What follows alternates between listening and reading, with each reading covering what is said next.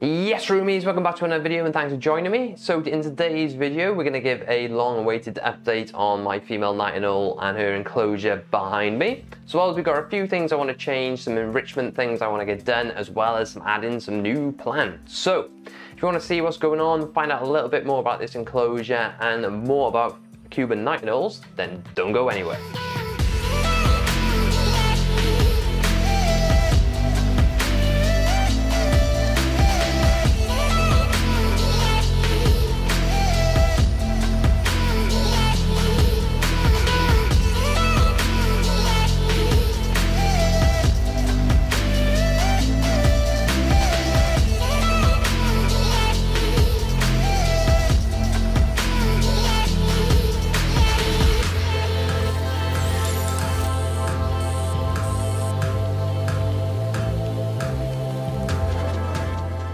And welcome back. So, for those who've been following the channel a while, who remembers this? But something I think that I want to try and achieve within these videos this year is I want to make sure that I look at every enclosure, every animal I have, and I'm looking at a way that we can improve it. So with any of my animals, I want to make sure that I'm giving them the best husbandry possible. Now that's because there's always new research and always new things coming out that will help you improve the way we care for animals, because let's face it, the reptile hobby is still relatively new.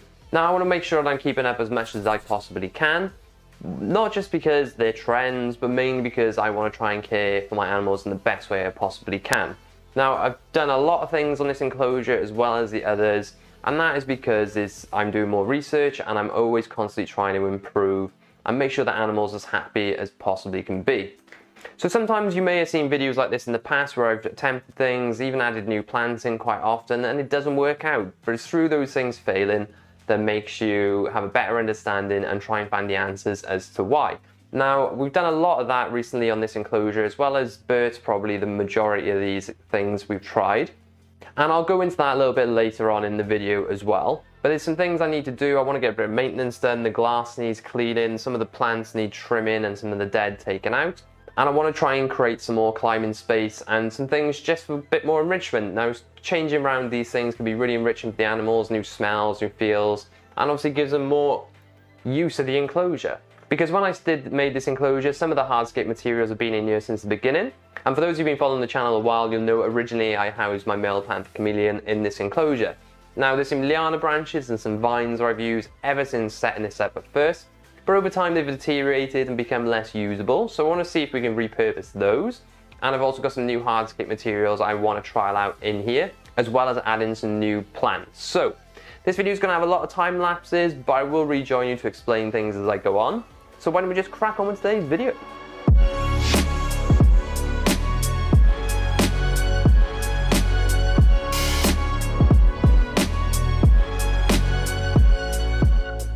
Okay, so Castro's in a bit of a foul mood then, but she's knocked some of her bromeliads over, as you can see, so we need to address that. So why don't we just take them out actually. And there's a few dead leaves and things like that I want to take out. Oh, come on, there we go. So we'll refix those in a bit. And there's another one there, which seems on his way out, but we'll give her another go. And as you can see, the liana branch there, focus, has just pretty much disintegrated, but there's still quite a lot of it left, so we might try and reuse that. So we may as well take that out now actually. Actually there's nothing really left of that. So we'll probably add it into the substrate. It's good organics for the soil as well. But a lot of the plants are doing really well at the moment, and that's thanks to the new Jungle Dawn LED light. This brom here is pretty much gone as well, so we'll take that out. And so what I'm going to try and do now, I've got some hardscape that I want to try and add in. So why don't we see if we can work that out, and then we'll carry on with the rest of the video.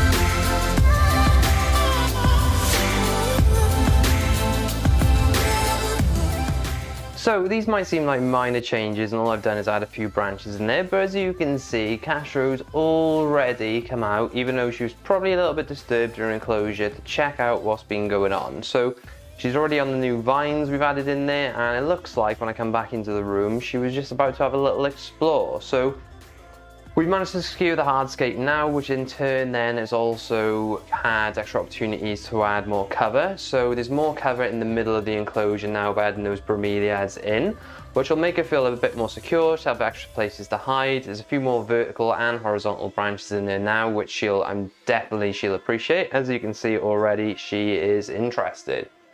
But I want to add a little bit more cover in there now, so we're going to add the new plants in. But as always, I'll leave the titles of the plants in the description, as well as I'll probably pop them up on the screen, so if you want to get something similar yourself, you can do. But I think you're happy, aren't you, Castro? Do you like your new setup? Focus? Do you like your new focus? New focus? Do you like your new branches? We'll take that as a yeah. Let's get planting.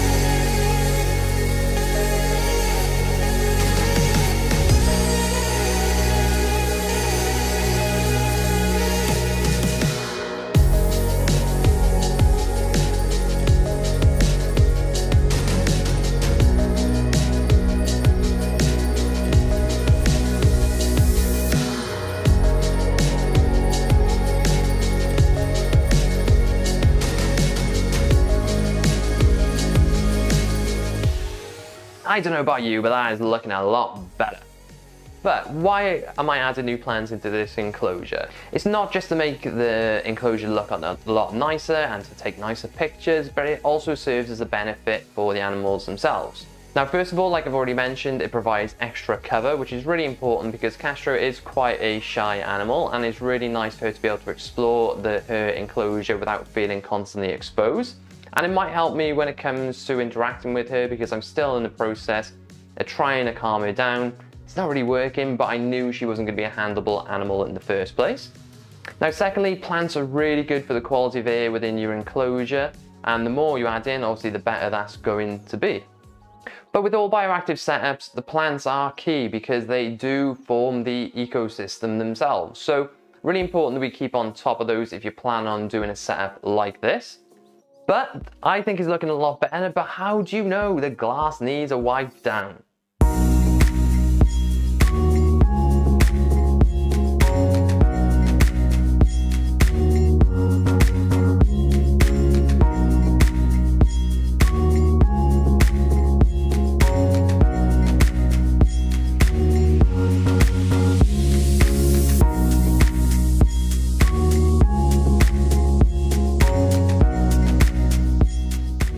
So that's definitely a bit better. At least you can see actually into the enclosure. But now you've got a chance to see it, why don't we cue that pretty music and take a look.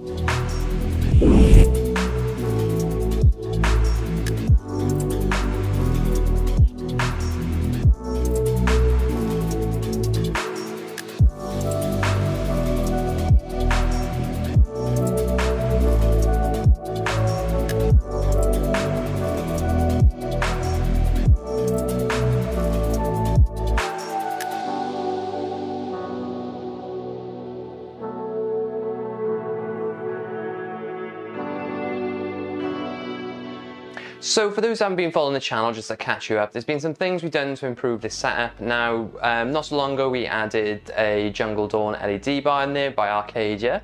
Now I wanted to add more visual light in this enclosure. One, to keep the plants healthy, which benefits the lizard itself, but also as well to give some more visible light, because this tank was quite dark and I want to make sure that Castro knows where to bask. Now that has come with a bit of a caveat as well, because since adding this light in, not only the plants blossomed, and some of the plants are really doing well now, whereas in the past I was constantly taking some out and replacing them, but Castro herself, she's actually sometimes basking in the wrong area because that light is so bright and she may perceive that as the sunlight. So something I want to do going forward, where her basking heat lamp is. So going forward, something I want to add is a spotlight LED light under where her heat lamp is, to make sure that she sees that as a sunlight or heat source, so she doesn't mix the two up. So she's then getting her UV from a UVB on the T5. She's also getting heated up in the morning by a heat lamp, and she's also identifying that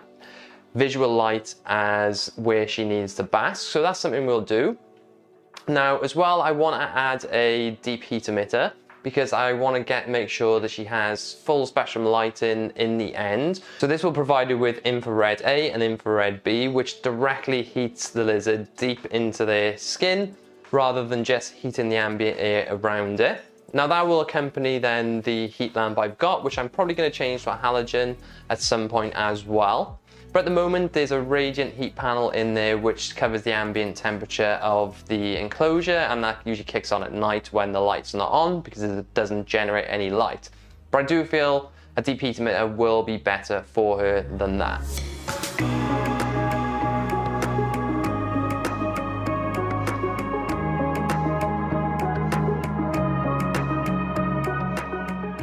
More recently as well, we added the Exoterra Monsoon Solo, which is the spraying system in there.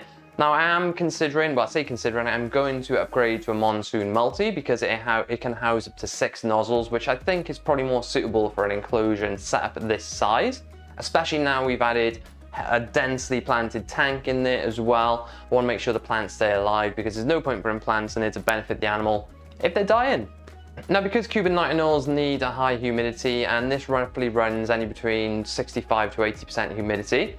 Now I do allow the setup to dry out before adding more water into it, but obviously Castro does drink from leaves rather than stagnant water or water bowls, so I will be looking to add more ventilation into this tank. Now when I designed this tank initially, we added a lot of extra vents in it along the back, and I also had USB fans installed, which are not installed on here at the moment. But there's ventilation through the vents at the front here, and then obviously the vents at the back. But I did add side vents, but unfortunately when we moved into this room, it didn't make much sense because they're pressed against the wall. So I am going to be adding extra ventilation down the side and along the top there as well, and I'm probably going to add 2 bigger vents into the roof of the enclosure. Now this will still allow better airflow, but it'll also allow me to control the heating a little bit better and the humidity a little bit better as well. So if I want it more humid and we haven't got stagnant air, I just need to mist it a few more times a day.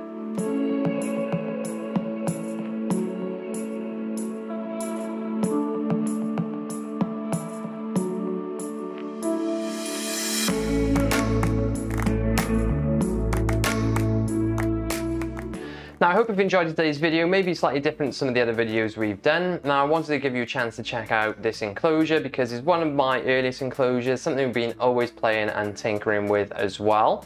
But we've spent a lot of time on new setups recently, and I thought it's about time we swing back and take a look at some of the other enclosures. We've been spending a lot of time on the fire bellies, a lot of time on the AJ30C, and we've got so many other things going on. I thought it was about time we checked out something different.